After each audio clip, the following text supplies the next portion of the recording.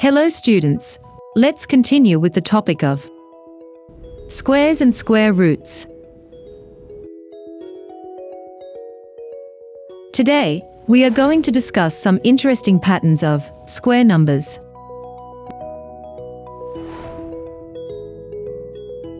Do you know about triangular numbers? Numbers whose dot patterns can be arranged as triangles are called triangular numbers. That is 1, 3, 6, 10, etc. are the triangular numbers. Let's calculate the sum of two consecutive triangular numbers. Consider 1 and 3. 1 plus 3 equals 4 equals 2 square. Now, let's go for 3 and 6. 3 plus 6 equals 9 equals 3 square. Now we can go to 6 and 10. 6 plus 10 equals 16 equals 4 square. Observe their sum. What did you notice? The sum is square numbers, aren't they? Yes. When we combine two consecutive triangular numbers, we will get a square number.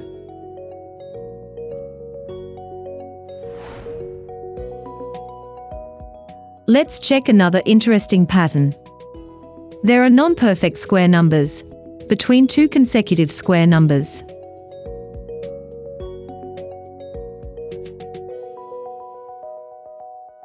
There are 2 numbers between 1 square and 2 square, 4 numbers between 2 square and 3 square, and 6 numbers between 3 square and 4 square. Now, can you find the numbers of non-perfect square numbers between 4 square and 5 square? Observe the pattern once again. You can see that the number of non-perfect square numbers between two consecutive square numbers is twice the base of the smaller square number.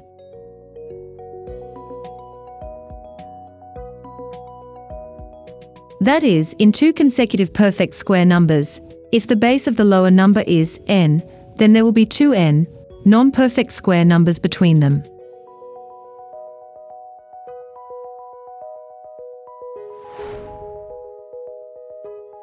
Now, let's have a look at another interesting pattern.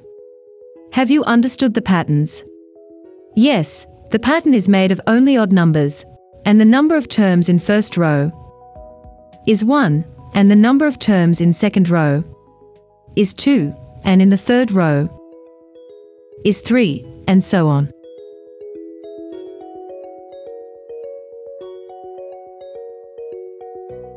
Let's find the sum of terms in each row.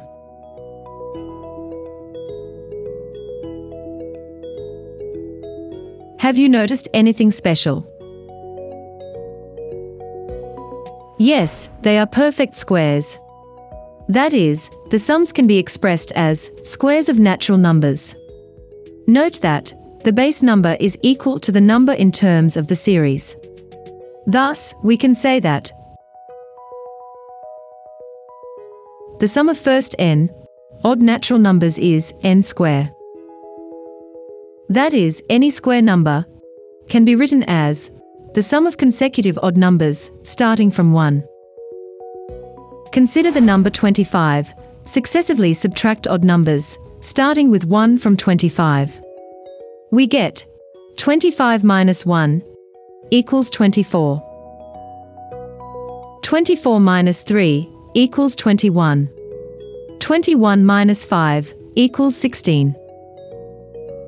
16 minus 7 equals 9. 9 minus 9 equals 0. This means 25 equals 1 plus 3 plus 5 plus 7 plus 9. Also 25 is a perfect square. Let's consider another number 38, and again do as above. 38 minus 1 equals 37. 37 minus 3 equals 34. 34 minus 5 equals 29. 29 minus 7 equals 22.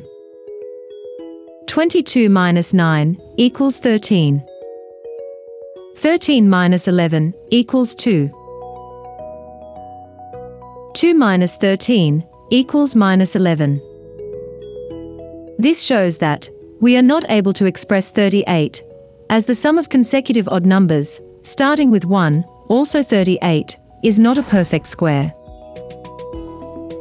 So we can also say that, if a natural number cannot be expressed as a sum of successive odd natural numbers, starting from 1, it is not a perfect square.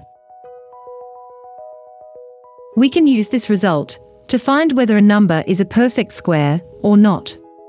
Let's recall what we learned. We have discussed some interesting patterns. Adding triangular numbers. Numbers between two consecutive square numbers. Square numbers as the sum of consecutive odd numbers. Before winding up, let's check how much you understood by doing an activity. Find the sum of the first 25 odd natural numbers. There's a hint. The sum of first n odd natural numbers is n square.